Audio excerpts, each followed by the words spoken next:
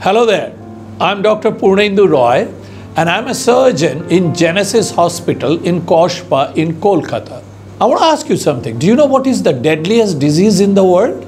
Well, if you haven't guessed it, it is CAD, Coronary Artery Disease. And actually, 13% of all deaths in the world is due to coronary artery disease. It's occupying #1 position.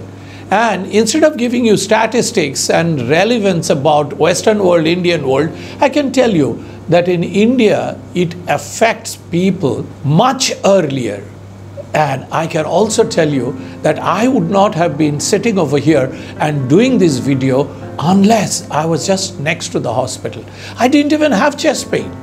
I just had symptoms, something like acidity. Luckily, I was rushed to the hospital and I had 100% block of right coronary, had an angioplasty, and now 5 years over and I'm fine.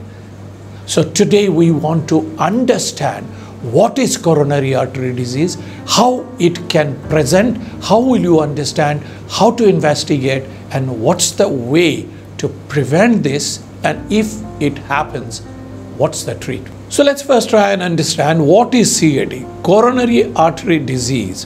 We all know the heart actually pumps and supplies blood to the whole body. But how does this heart, the muscles, how does it get the supply of blood? 3 main arteries: right coronary artery, left coronary artery, and left anterior descending. Now, the lumen of the arteries gets narrowed due to deposition of cholesterol, and these cholesterol deposits form sometimes plaques, and when the lumen gets so narrowed that the blood doesn't reach to the muscles, it is called ischemic heart disease, like IHD, or you get chest pain whenever the heart rate increases. And if this plaque sometimes breaks or cracks over here, by normal healing process, platelets comes and gets deposited and causes obstruction, or a plaque can get dislodged into the coronary artery and goes and gets blocked in completely, stopping the blood supply to that muscle, and that's what is called myocardial infarction or a heart attack. This process of deposition of cholesterol and the plaque formation is called atherosclerosis. It actually takes place in majority of the arteries, but when it does it in coronary arteries, then you develop the symptoms of coronary artery disease. Symptoms. So how are you going to know when to suspect coronary artery disease or it's having its effect? The most important is you get severe left-sided chest pain, and this is also called angina or angina pectoris. Pectoris is because in the pectoral area, this area is called pectoral area. The pain is described as very compressive, as if something is sitting on the chest, as if a heavy stone is being put on the chest. This chest pain can go from the left shoulder, radiating down the left arm. It can have pain in the jaw, in the teeth, and sometimes the pain is actually in the upper part of the belly, and which may actually present as if it's gastritis or acidity and nothing to do with the chest. There is also shortness of breath, sometimes giddiness, a fatigue. Now, why these things happen? Now, many of you have probably realized that if you are running a race, if you have walked for a long time, and if your leg muscles don't get blood supply, you get cramps in your legs. That's a pain. In the same way, in situations like when your heart is working more than it normally does, which means you're climbing stairs, you're going to run to catch a bus, so your heart rate increases.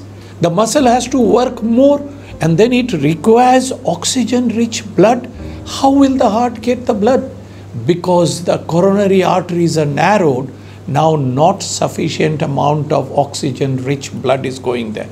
And that's why the pain starts. And if this ischemia or the coronary artery disease affects the lower part, inferior side of the heart, the symptoms are more of actually abdominal, in which you can get heartburn, you can get feeling of, gas, distension, belching, or you can get sweats. Now the question is when to see a doctor. Now, if there is chest pain associated with sweats and you are not feeling right, don't try to treat yourself and don't try home remedies. You must immediately call for a doctor. There are many times what happens is the first 1 hour is the most crucial time after a myocardial infarction, because otherwise the complications will arise. Now, the one which is usually always neglected is you take it for granted that these are acid peptic symptoms. You are getting heartburn and pain is actually in the upper part of the tummy.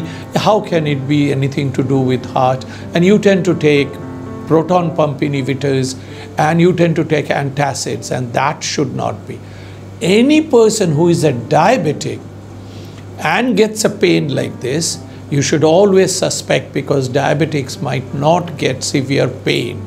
Their symptoms may be presenting as if it's an ulcer or an acid-related disorder. And it's also important that if you have any one of the risk factors of coronary artery disease, such as if you have got high blood pressure, if you are diabetic, if your lipid profile is bad, high cholesterol, and in case if you are a smoker, you are obese, and you have a sedentary lifestyle, and also there is a family history of heart disease, then slightest symptoms, you should immediately get in touch with the doctor and not just treat it that, okay, dekha jayega, we will see what happens. Among the sex incidents, the men are more prone to develop myocardial infarction and coronary artery disease. The reason is estrogen is cardioprotective. So as long as the ovarian functions are there, women are as a very low risk factor. But after menopause, they start developing sometimes coronary artery disease too. What about the age? You see, in our country, in India, incidence of heart attack is noticed at very early age, sometimes even in mid-20s. It's surprising. So the process of atherosclerosis, which is the deposition of the cholesterol, starts very early. And there are certain papers which people say that what we used to say that we drink pure milk, pure cow's milk, buffalo milk. The recommendations from many of the pathology and autopsy studies says that if you are drinking whole milk, the cholesterol deposition starts from childhood. So as the age increases, your coronary arteries are getting narrower, it's getting hardened. So if you are above the age of 40, recently I had a discussion with my friends that, man, if there is one test you should do to check whether how you are doing, and that test should be check your coronaries, because the coronaries will not give sometimes alarming signals. It just happens and one incidence of an attack and that's it, it's over.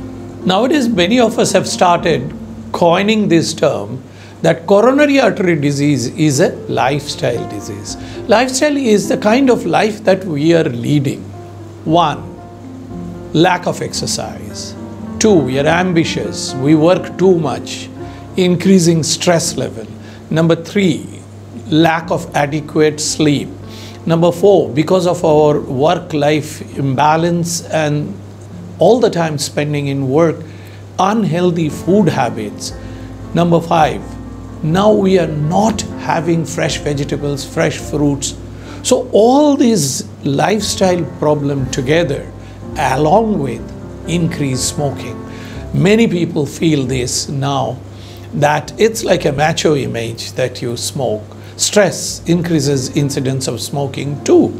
So all this together is increasing incidence of coronary artery disease an incidence of heart attack and death. There is another thing which many times we say, so and so peacefully died during sleep. Now, many of us are not aware at all about this condition called OSA, obstructive sleep apnea. You can refer to another video of mine on don't ignore snoring. People who snore get a feel that they are having a lovely sleep. But this obstructive sleep apnea, actually people who snore, in which during these phases, sometimes the breathing stops, which is called apnea. The oxygen saturation drops, and that's the time heart has to pump even harder and faster.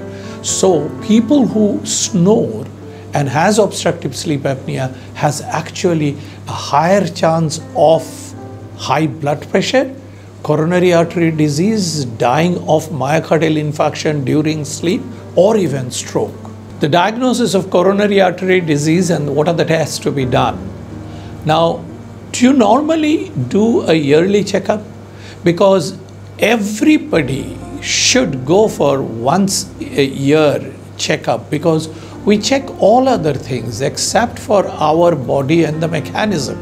Now, in that you will be able to understand your lipid situations, whether your triglycerides or cholesterol is high, and if so, then food modification or medications. An ECG, electrocardiogram, which is the most basic thing, which will also show sometimes if there is any narrowing suggestive, because then there will be ischemia showing in the ECG.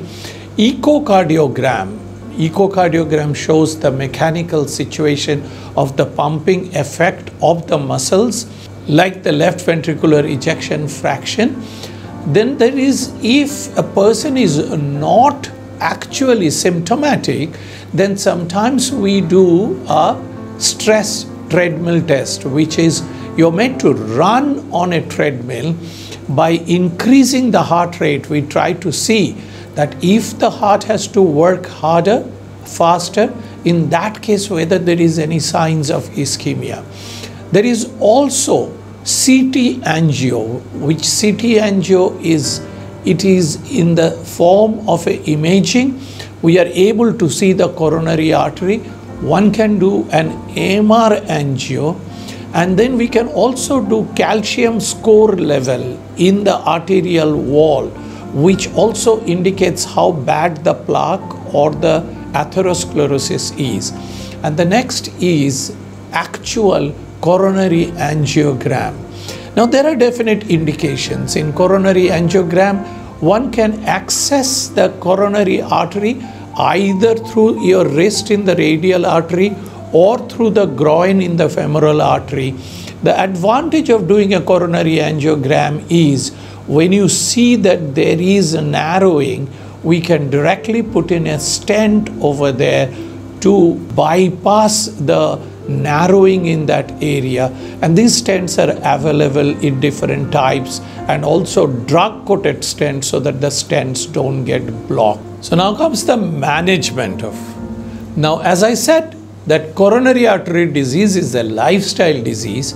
So lifestyle modification, which means eat healthy, and that is fresh vegetables, fresh fruits, and there is a thing which is called Mediterranean diet, which is heart healthy. So Mediterranean diet is like a vegan diet with a lot of emphasis on plant proteins and vegan proteins, and along with that add 30 minutes of walking or any other form of exercise.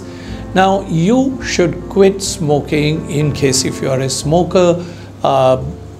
Drink healthy drinks. When I said then, which means decrease alcohol consumption, and the best way to do that is eat healthy, drink healthy, and be happy. Now, the disease is in the coronary artery. The coronary artery has got narrowed. So how to treat? There are two options. One is by angiography. You can access inside the coronary artery, take the clot out, dilate the area and put a stent inside, and that is coronary stenting. The other one is surgery, one who is not fit. Multiple areas are blocked, long segment of the coronary artery, it cannot be stented. That is called CABG, coronary artery bypass grafting, which is a surgery in the heart. And in long time back, we used to take venous graft from the leg, and these veins were put in places of the artery which were blocked. Nowadays, we are able to take the internal mammary artery, which is called lima or rima, left internal mammary artery or right internal mammary artery. And these arterial grafts have got a longer patency rate compared to the veins. So either angiogram and stenting or bypass surgery. Then your heart is regenerated. Like I have had my right coronary which was blocked, 2 stents have been put in, and after putting the stent, I run half marathon in Newtown because heart is again new and pumping so well. So now the thing is, check your heart, coronary artery status. Please get an appointment with the cardiologist in Genesis Hospital. And if you want to create a heart-friendly dietary chart, visit our dietitians in Genesis Hospital. And if you really enjoyed and feel that you got enriched with knowledge about coronary artery disease, like, share and subscribe to my YouTube channel. If you're a new subscriber, then you can get Top Star Fan and you can avail my merchandising. Thank you very much for watching this. Keep watching.